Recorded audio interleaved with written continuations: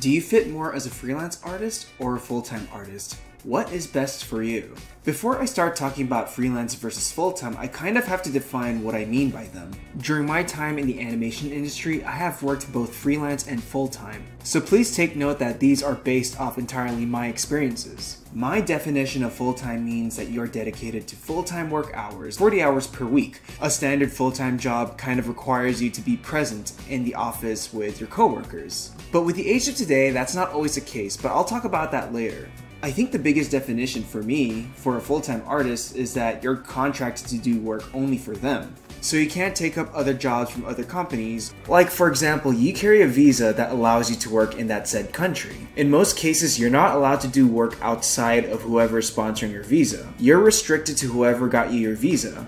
Now let's talk about my definition of being a freelance artist.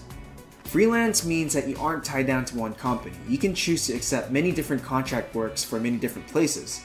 To me, it really means that you're working for yourself. You're your own boss and you set your own work hours and schedule. You also have more flexibility when it comes to negotiating income and pay rate. When I talk about working off-site, this does not always count as being a freelance artist.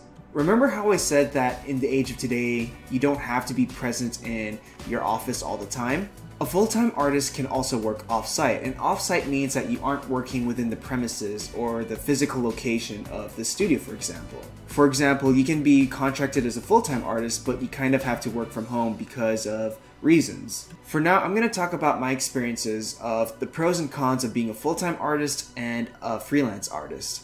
Let's talk about the positives of being a full-time artist. In most cases, you know that you're getting paid, because most full-time jobs sort of follow an income rate. Either you get paid per hour or per week.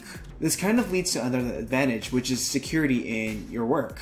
You know what your project you're on, you know what your studio you're in, you have a stable job, and you at least have a studio to enter during the mornings of your weekdays. One thing I really love about working as a full-time artist and animator is to build social relationships and networking with my coworkers. If we wanted to get lunch, we can take a break from our work and go together, and we can just talk about normal things. You can build friendships this way, and if you wanted to collaborate on a project together in your own spare time, you can organize that with your newfound friends. Most of the friends that I've made within the industry are people that I've worked with, not due to the fact that we were merely on the same project, but because we formed memories together. We went through the crunch together, we got lunch together, and eventually became great friends after and outside of work. In most of the full-time studio jobs that I've worked at, they've always provided the resources I needed to work with, such as a work table, tools, software, equipment. They've always offered a computer for me to work with, as well as licenses for software that I don't have access to by myself. So I don't need to provide that by myself. Other resources that I've realized in full-time studios is that some people may offer classes.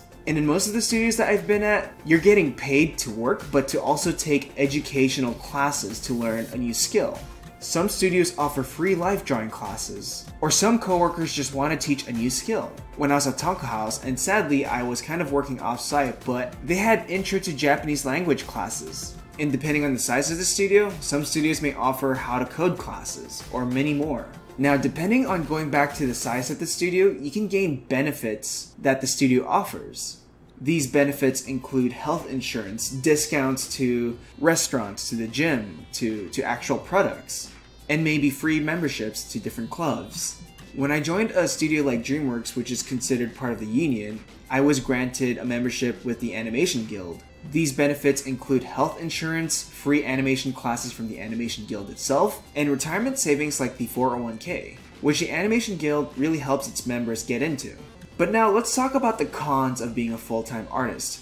One thing I really hate about being a full-time artist is that I was locked down to contracts. So one example is that I can't do freelance for other people, or I can't work on personal projects that may be in the same line of work as the studio, which can be frustrating if my full-time job isn't enough to pay for my debts. One thing about projects in the full-time industry is that if it doesn't pull through, you kind of suffer consequences. This can lead to your project getting cancelled and therefore leading you to be let go of that studio, with that project never seeing the light of day. I've been involved with 3 feature films that have gotten cancelled, and I'll never get credit for that. One thing I notice about myself and other people in full-time job positions is that they rely too much on the full-time safety. Therefore, they're not building exposure for themselves. They didn't take up freelance, or they didn't work on a personal project that identifies them as a unique individual.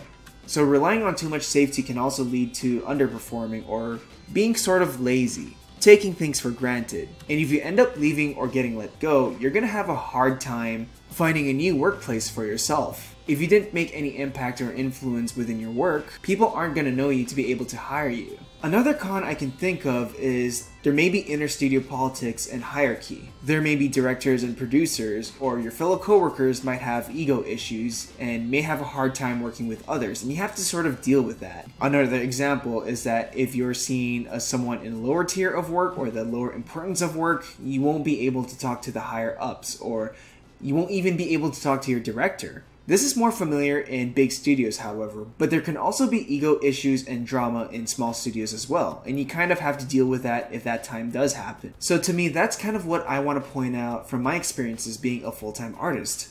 Now let's talk about being a freelance artist.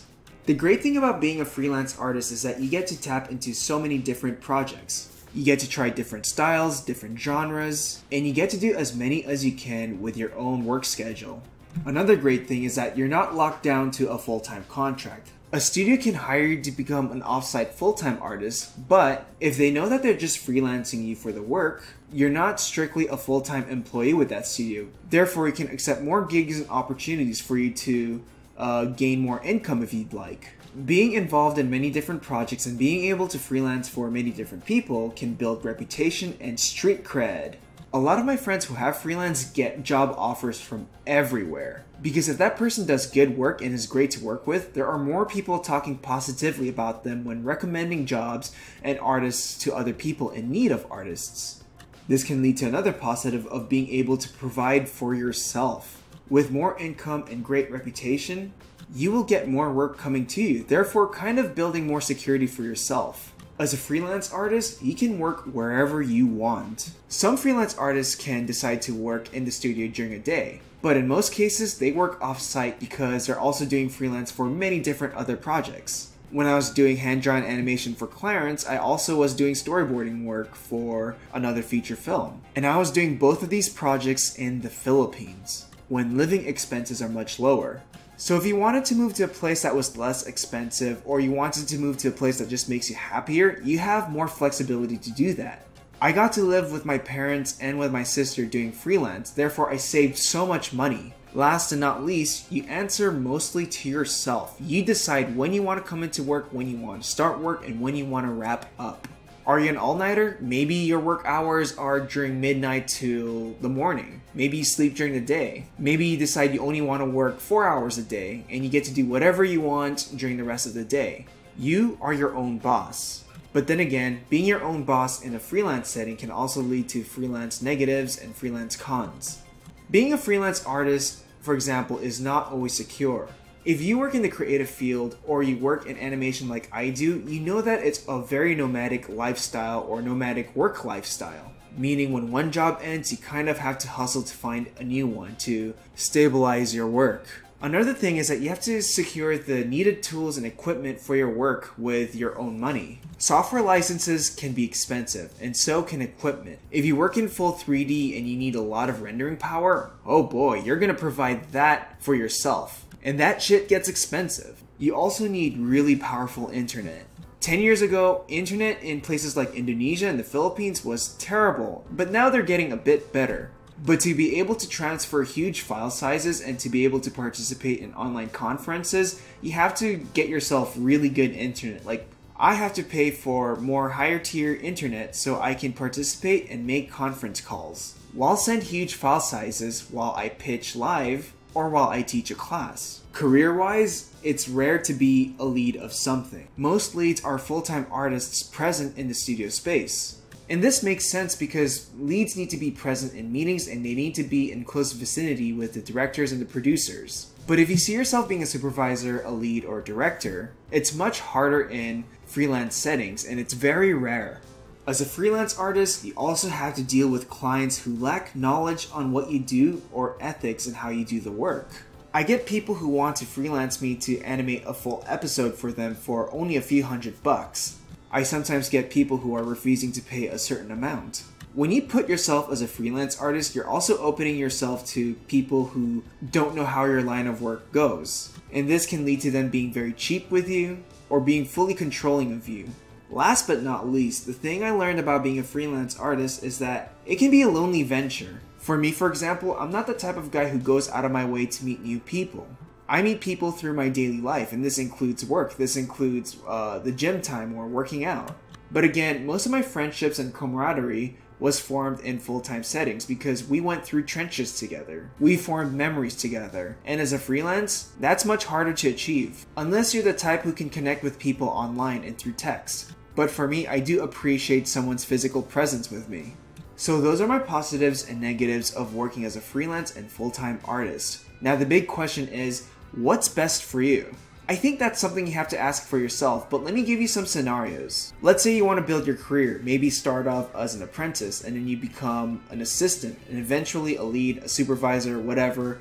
Being a full-time artist allows you to do that. If you see yourself more as a studio person and you see yourself growing within the studio and representing that studio, maybe a full-time artist is best for you. If you just want something stable and would just give you security, and you don't want to keep looking for new work, I would say full-time for you. If you see yourself being the person who wants to work for many different people and for many different projects from everywhere, then maybe freelance is best for you. If you want to do more than just animation work, you want to do merchandising, you want to sell tutorial courses, or you want to work on a short film, then freelance is great for you too. If you want to go somewhere that makes you happier, maybe it's cheaper, or maybe you just want to be close to family, then I would say freelance. But some studios will allow you to work off-site as a full-time. However, here's my personal advice to you. I would say start as a full-time artist because you get to work in a studio, you know how the studio works, you understand the politics, and you build relationships. Spend a few years in that industry building your career. Maybe you get promoted, you start becoming a lead in different projects, you spend a bit of time building your career. And maybe you're at a point in your life where you have to make a big decision. Either you just want to maintain your full-time job or you want to venture outside. And if you do decide to venture outside or be a freelance artist, well, you now already have the street cred, you have the experience. Your experiences as a full-time looks really good on your resume. People are more likely to seek you out because you've been more involved in major productions. So you have more flexibility and accessibility to opportunities for you. Maybe you want to leave the studio because you want to start a personal project. Maybe to fund that project, you accept freelance gigs because you have that reputation from your full-time gig.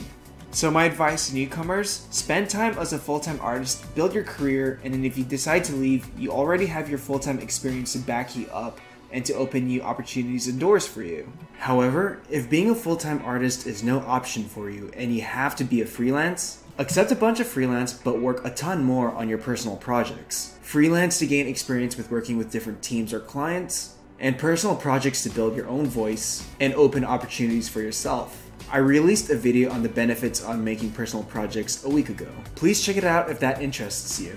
Anyways, that was my talk on being a full-time and freelance artist. I hope you choose what makes you happy in your lifestyle.